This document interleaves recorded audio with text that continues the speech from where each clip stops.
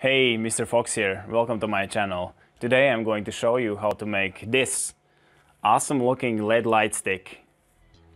So let's get started. I designed the glow stick in Fusion 360, so let's take a look at all the parts it is made out of. The outer body is a transparent acrylic tube. Inside the tube there's a smaller plastic tube with LED strip wrapped around it. It is held in place by two end plugs. The first plug holds a battery and also a light switch. The second plug holds another LED strip and a logo insert. And that is it. I use a bandsaw to cut the tube. It is 7 cm in diameter with 3 mm wall thickness. The length I cut is 40 cm. I carefully clean up the edges with knife and sandpaper. Now I 2D print the end plugs. It took around 2 hours for each plug to print. Now I connect the light switch to the battery.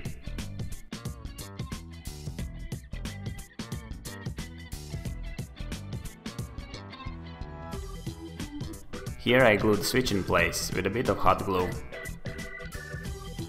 It works as expected. I slide in the battery and connect the wires. Here I cut the inner tube and glue it in place.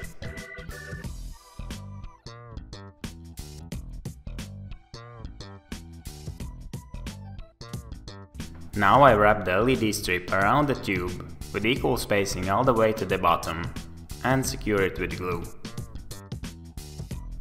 I connect the wires and test that everything is working.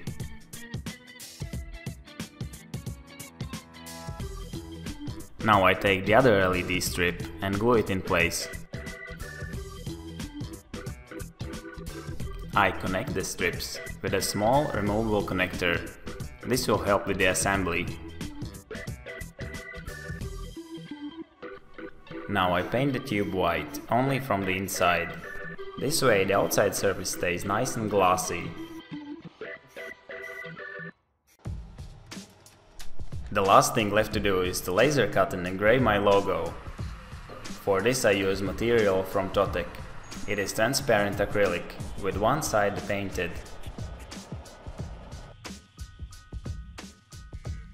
Finally, I can assemble everything together. First, I insert the plug with the inner tube.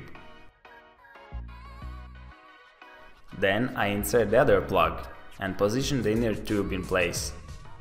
Everything is designed to be press fit, so no glue is needed. Here I connect the LED strip connector that I mentioned previously. Lastly, I insert the logo and the glow stick is ready to shine.